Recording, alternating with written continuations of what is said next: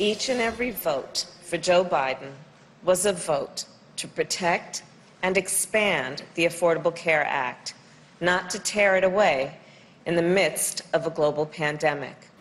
Vice President-elect Kamala Harris front and center as the incoming administration promised to build on the Affordable Care Act. CBS reporter Natalie Brand live in Wilmington, Delaware with the Biden transition. Natalie? Hi, Alan. And President-elect Biden was asked by reporters this afternoon about President Trump not yet conceding. Biden called it a, quote, embarrassment, but he also indicated it is not slowing down his transition plans.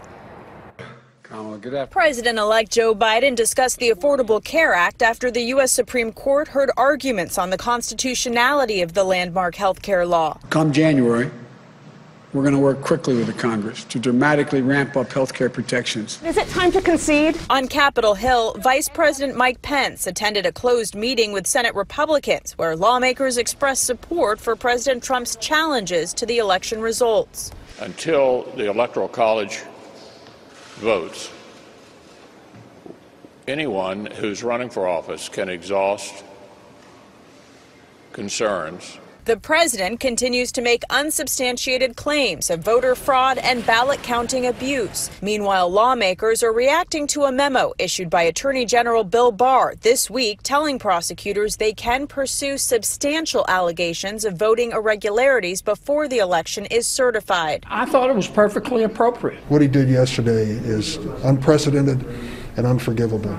Here in Delaware, President-elect Biden says the transition continues and they have enough resources even if the General Services Administration continues to block the process. Have you tried to reach out at all to the president? And if he is watching right now, what would you say to him? Mr. President, look forward to speaking with you. There will be a smooth transition to a second Trump administration. Secretary Pompeo says the world should have every confidence that the State Department is functional and successful with the president who's in office on January 20th. Senior administration officials tell CBS News there are still no plans to consider inviting Biden to the White House until after all legal options are exhausted. Natalie, the Director of National Intelligence is not giving the president-elect any briefings, high-level briefings at that. Is that having an impact on transition?